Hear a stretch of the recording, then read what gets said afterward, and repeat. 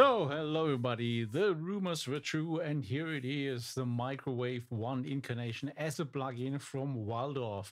And luckily, I was a little bit involved in the beta process, so I could do some testing and ensure that it's also working nicely with Bitwig. And since I'm not really in a testing business of software or hardware, I thought, why not make a song completely only with the Microwave plug-in? And yeah, that's what I did, and we have a little bit of a walk through it. Yeah, and here is the plug-in itself. As you see, I put lots of incarnations on it, so all of the different tracks hosting one of the Microwave 1 plugins, and I really like the interface. It's also done by Axel Hartmann, who did also the original Microwave design, and this looks really nice and it's really usable. Everything is laid out pretty simple. So you have the two oscillators, the filter, the wavetable settings, and here you see also a filter envelope on this main screen. Then you have more details for the two oscillators, more info for the filter section, the global settings. You can also change the tuning as well as the multi, which we will look a little bit later on as well. And then you have more detailed settings for wave, filter, volume envelopes, and LFOs as well. And this is basically the same deal as the original one. It's really a clone of it, a software clone, and you can even control the real hardware. So there is an option to enable a MIDI output, and you can control from this nice plugin the real hardware and create the same sounds with this user interface. So since it's really the same deal as the original, there's not that much to say about it. You can also import existing libraries, so you can either import system exclusive files or MIDI files as well.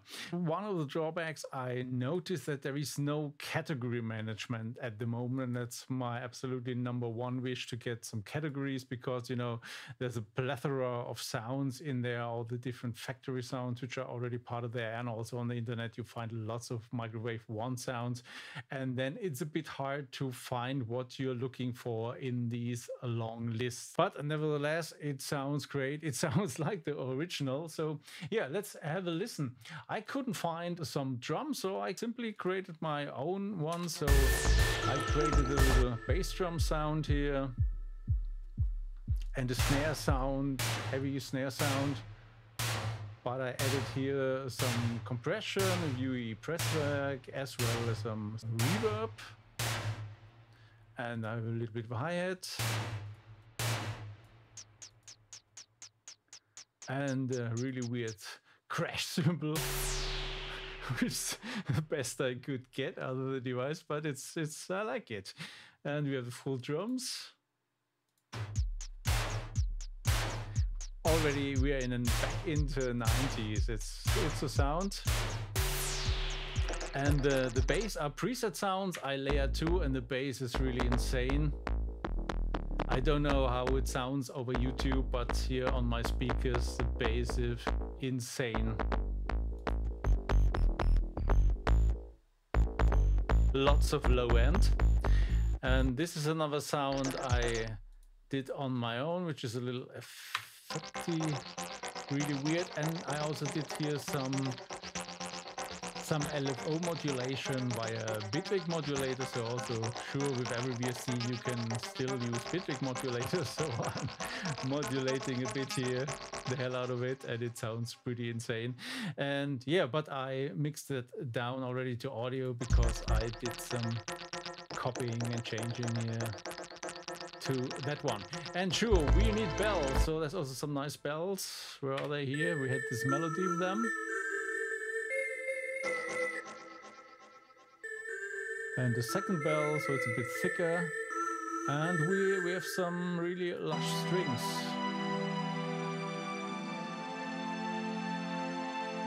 And that's already it.